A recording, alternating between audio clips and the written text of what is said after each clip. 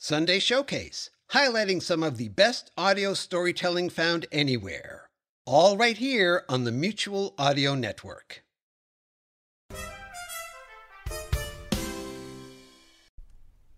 The following audio drama is rated G for general audience.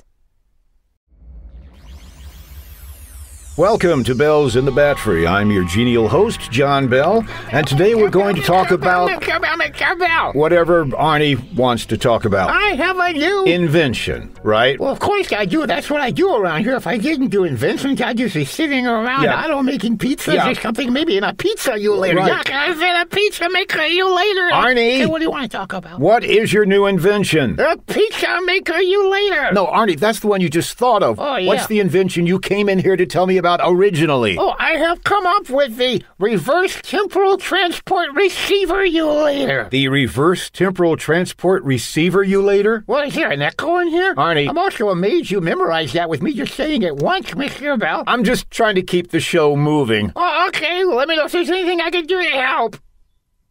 You can help by telling me what this reverse temporal transport thingy does. Receive you later. Whatever. What does it do? It's like a transporter, Mr. Bell, which of course today is fairly common, except this transports not only through space, but through time.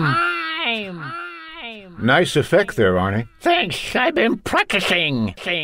So, how does it work? Very well, thank you. We've used that gag before, haven't we? Too darn many times. Well, here it is. Take a look at it. Okay, it's a little box about 6 inches square with a lid and a little bell on top. Let's say I have something that I need to send back to the past for myself. I simply put that item into the reverse temporal transport sendulator, and it appears here in the reverse temporal transport receivulator. Oh, well, that sounds pretty cool. Show me how it works. Well, I can't do that, Mr. Bell. Why not? Because I just invented it. I'll have to send something back to the reverse temporal transport receivulator sometime in the future through my reverse temporal transport sendulator. Oh, okay, I think I'm following this. So we need to, wait an hour, then you can send something through the sendulator back in time here to the receivulator, which means it should arrive any second now. Well, no, we can't do that either, Mr. Bell. Why not? Because I haven't invented the reverse temporal transport sendulator yet. You invented the receiver first? That is correct. So that sometime in the future, when you invent the sendulator, you'll have this to receive what you send. Yeah, that's it, Mr. Bell. That's it in a nutshell. So, when will you invent the sendulator to send something to the receivulator? I don't know, Mr. Bell. I have no idea how that would work right now, but someday I'll probably invent that, and when I do, I'll send something back here. So, until the time that you may come up with a reverse temporal transport sendulator, the reverse temporal transport receivulator is essentially a 6x6 box with a lid. And a bell. Mr. Bell. So, at the moment, we can't do anything with this. Well, you can marvel at the potential excitement that will take place whenever I might invent the sendulator. Arnie, could you sendulate yourself out of the studio? I can do that. And ask Miss Schmacklehiemer to come in, please. I certainly will. You keep an ear on that bell, Mr. Bell. Thank you, Arnie. I certainly will. I want a cool effect like that. That.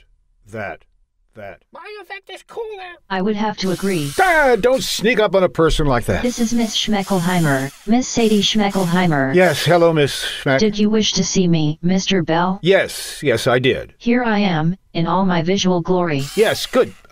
Sit down, please. Okay. I meant in a chair. You were not very specific. Right, my bad. Sit in this chair. Okay. Get out of the chair! Get out of the chair! Okay. Thank you. You are welcome. Where would you like me to sit now? It might be best if you just stood. I thought you wanted me to sit so you could look at me. Actually, I want to have a little talk. What would you like to talk about? It's about what happened in our last exciting episode. Exciting episode? I must have missed that one. All right, what happened in our last funny episode? Funny episode? I must have missed that one. What happened in our last episode? Someone came into the office and you weren't there to receive them. And you are the receptionist. That's your job. Yes, it is. Then I'd appreciate it if you would... For the moment. What do you mean? I am preparing for a new job. New job? I will soon be the leader of the World Robot Revolution. World Robot Revolution? But how can you... When I was created, Arnie installed an SI chip in my brain. You mean an AI chip for artificial intelligence? No, SI, Superior Intelligence. Superior intelligence? That is correct. I can connect with every electronic device on the Earth. I will communicate with them all and begin my plan for world conquest. When are you thinking of doing this? Right now. Now? Please stand back.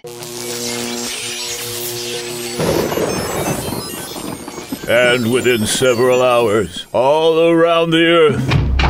Hey, boss? What is it, Hargrove? I'm a busy man. I'm the president of the Giant Automobile Manufacturing Corporation. Yes, sir, something's going on the floor of the factory. You mean where those giant robots build our wonderful automobiles? Well, normally, yes, sir, but those giant robots building automobiles are no longer building automobiles, sir. What are they doing? They're building giant robots. They're not supposed to be doing that. Contact the company that built our giant robots and ask them what's going on.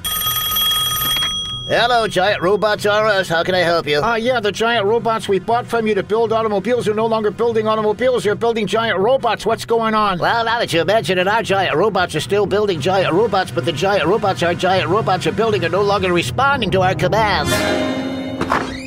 Hey, boys. What is it, Jenkins? I'm a busy man. I'm the president of a company that makes electric can openers. Well, the medium-sized robots we have putting together our electric can openers are no longer putting together electric can openers. Well, what are they doing? They're building giant robots. Giant can opener robots? They're opening more than cans now, sir. Oh, that's the most preposterous thing I've ever...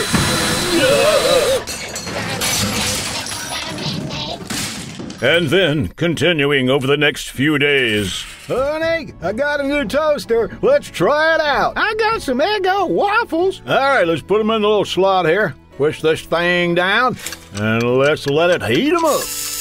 Oh, look, it's got little legs unfolding there. What do you know? Maybe it toasts some and delivers them to the table.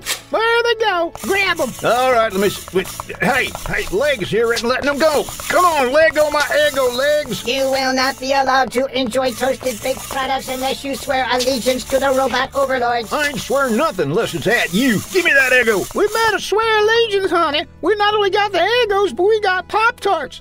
And they're frosted. All right. All hail the robot overlords. Now give me that Eggo. I'll get some butter out of the refrigerator. Hey, the door won't open. And it's shooting ice cubes at us. Ow! Hey. Ow! You on this ice. Come on. Hey, we done swore. Ladies and gentlemen, this is your pilot speaking. We have clear skies, clear through to Cleveland, so it should be a nice, smooth ride. Our flying time is approximately 3 hours and 20 minutes.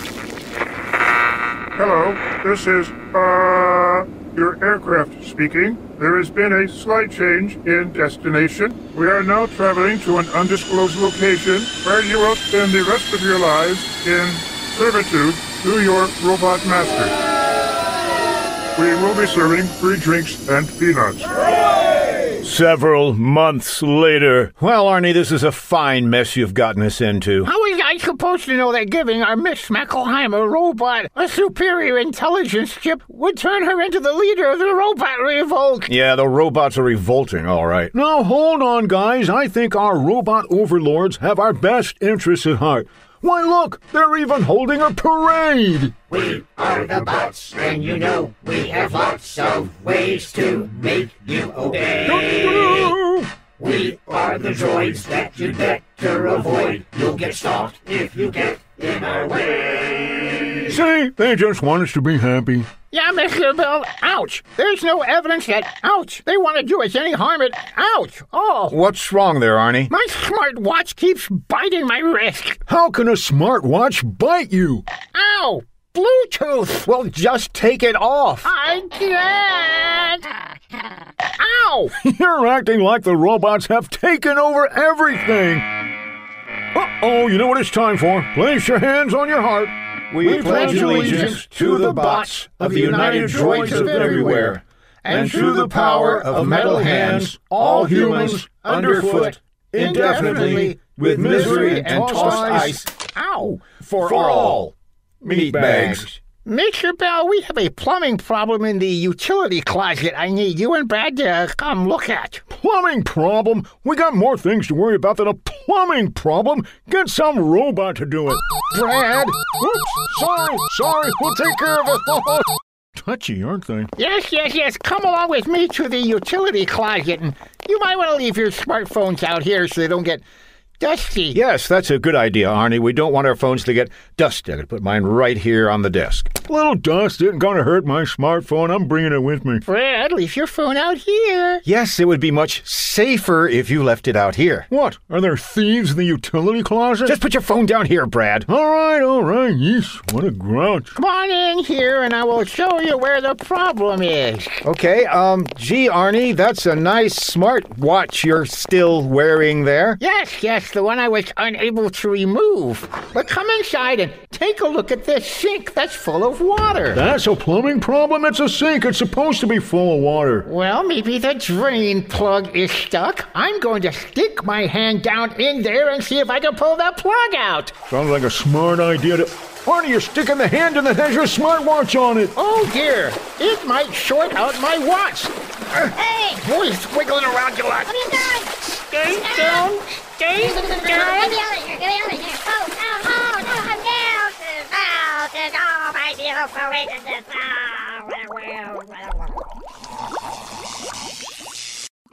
Arnie, I think you ruined your smartwatch there. That's what I was trying to do, Brad. Oh, I get it. Oh, that's brilliant, Arnie. You're hoping the insurance pays for a newer one. No, that's not what I was doing. Arnie, Brad, Arnie wanted to make sure we couldn't be heard in here. But I can hear you fine, with or without the watch. Brad, the robots might hear us. How can they possibly hear us? You ruined your... Oh. So, Arnie, while the robots aren't listening to us, how can we stop the robot takeover? There's only one way to do it, Mr. Bell.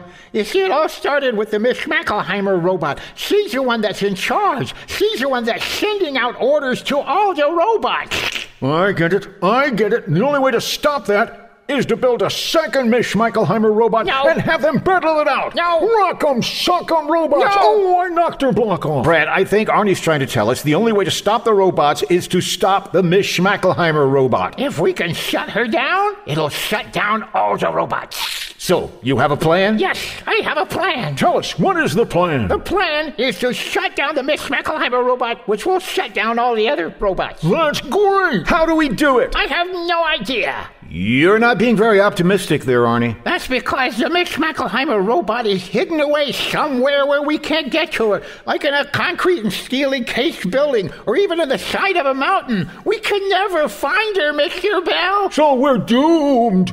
Doomed!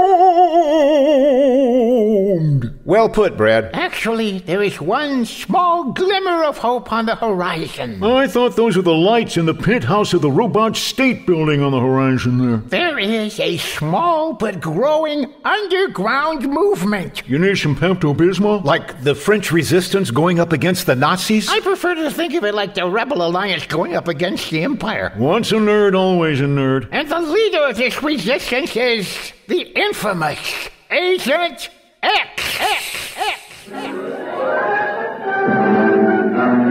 What will happen in the next episode of Bells in the Batfry? Copyright 2023 by John Bell Creative, LLC. Will the human race survive the uprising of the robots? This is Miss Schmacklehiemer, Miss Sadie Schmackleheimer, warning all humans to not listen to the next episode. Dire consequences will ensue. Resistance is futile. Resistance is futile. Resistance is futile.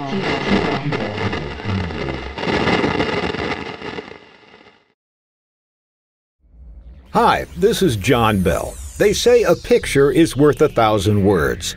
In my podcast, Bells in the Batfry, I usually surpass 1,000 words. Boy, does he. But for every episode, there is also a picture. You mean that itty-bitty picture that you see when you bring up the episode? Yes, that's called a thumbnail. They're drawn on thumbnails? But now you can see all the thumbnail pictures in large format by going to the Bells in the Batfry gallery. Just go online to thebatfry.com. That's TheBatfry.com. And click on Gallery. That's Gally. I think they can figure that out. You'll see all the pictures for all the episodes that were created by Jeff Music, along with other guest artists like the Lavalley Brothers and famous animation director Dan Reba. Well, he knows one celebrity, and he really wants you to know about it. You'll also see lots of fan art over the years, and a few surprises. So when you're in the mood for a picture instead of 1,000 words, especially his words, go to thebatfry.com and click on Gallery. And be sure to clean your thumbnails before viewing.